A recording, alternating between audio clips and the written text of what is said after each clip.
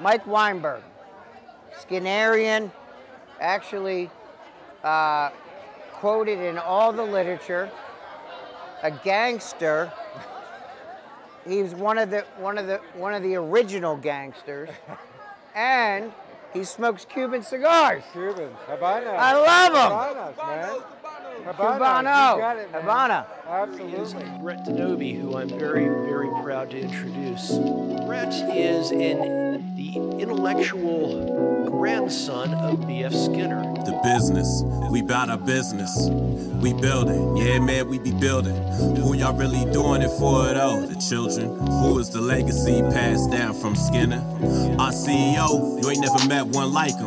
He built up the business, baby, as tall as the Eiffel. America's moving, baby, we never sit idle. Miami to Philly, baby, you know that we riding. And now we fly out to Cali, and we went out together. We rocking out, baby, through any weather. Yeah, we keep the vision. Rocky roads, they came up, but you know we ain't tripping. We ain't tripping. We built it up, now we winning. We did it. We did it. Yeah, man, we did it. Damn, we went on a mission. Rocky roads, they came up, but you know we ain't tripping. We ain't tripping. We built it up, now we winning. We did it. We did it. Yeah, man, we did it. Damn, we went on a mission. Rocky roads, they came up, but you know we ain't tripping. We ain't tripping. We built it up, now we winning.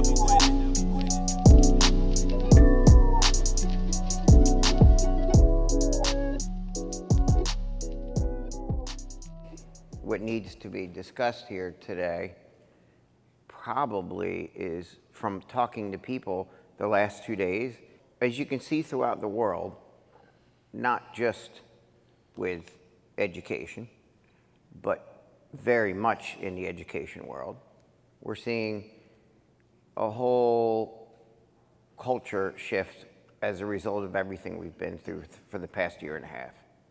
The grind is getting to people. I really think that we have to look at this not just as behavior analysts when it comes to the immediate, I might fall off the stage, the immediate antecedents, behaviors, and consequences that are temporally contiguous to the behavior. We have to look at this like macro, meta contingencies. There are too many meta contingencies impacting education right now. Not only that, but the workforce in general.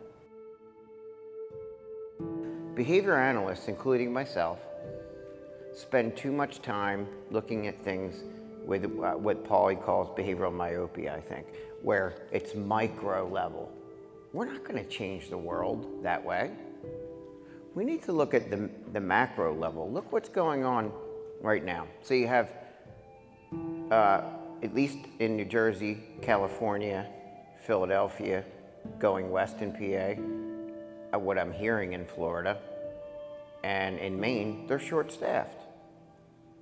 So, very short-staffed. Are you walking around seeing all the signs hiring? $10,000 sign-on bonus, and then it's like trickery because it's $10,000 over 5 years? Like dumb shit like that, right? This is concerning to me. We're short-staffed everywhere, and in schools there are many reasons for that. Let's step back as behavior analysts and really analyze behaviors like a behavior analyst should, with systems and the big picture. Like step back and do a 360 view of it.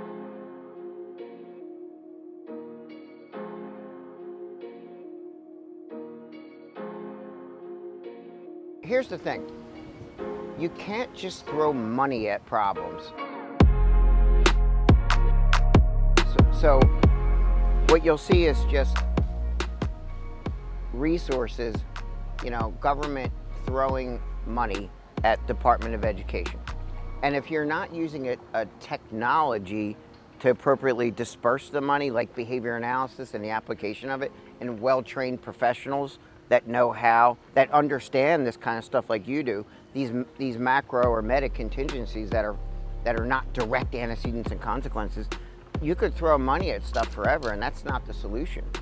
It's a teaching technology and a science of behavior analysis. Like, we got to start looking at, you know, This is why I'm so set, me personally, one of my goals is for the organization to get to a level where we can influence the right politics and the right politicians with donations and science at the same time, and be able to see if we can make a change in each state, one by one, of those that are in charge of, like, Department of Education, the governor's office, and just seeing if there are things that we can do that's like, great, you threw $267 million at New Jersey schools.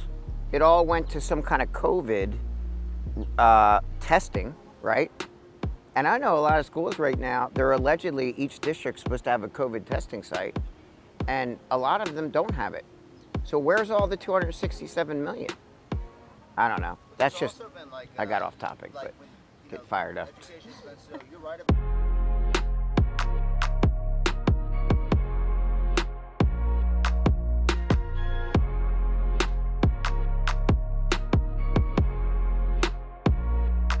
it looks to me like FABA 2021 was a hit. And what I loved about it, Sweet Tea, was that the community all came together after a sheer year and a half of hell. And it's not that the hell is over yet. We got more strains coming. It was so hellish, I lost 65 pounds during it. Lost 65 pounds. That's how hellish COVID's been. Well, I'd like to lose a few. So the community of behavior analysts all got together after not seeing each other for so long, and something's missing with all the online crap. Yeah, that's why I came here in person, because there's no way to do it except to see people you know and be with them and get those little oxytocin hits and some endorphins going. Yeah.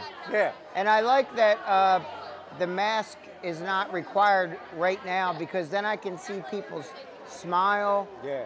I can see their micro expressions, and there are only 7. I don't know if you know about that. Dr. Paul Ekman did a lot of work on micro expressions. Yes, absolutely.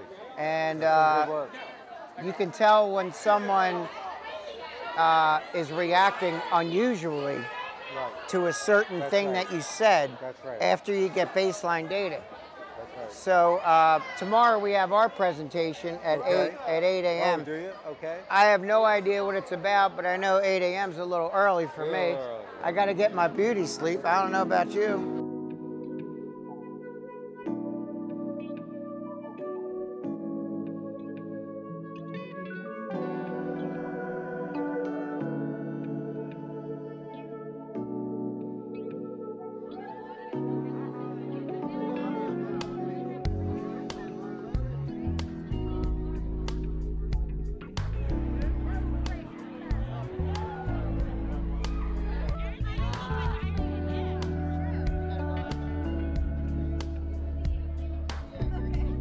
What's up, everyone? It's Ty here. Here in Miami in my hotel room, packing up, ready to go home. FABA's great. You know, couldn't ask for a better conference. They do it right down here. I know I can speak for myself and probably a few others in our crew, but FABA is one of our favorite events to come to. They just organize it well. It's fun. The people are fun. The atmosphere is great. It's creative. It's very collaborative. So I think we had a good time. We had a couple presentations that they went really well. I met some really, really cool people, and I don't know, I'm looking forward to coming back.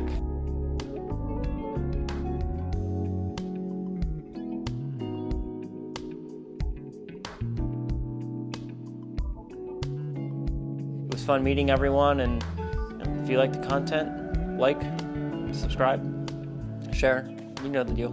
Just do it. Do it.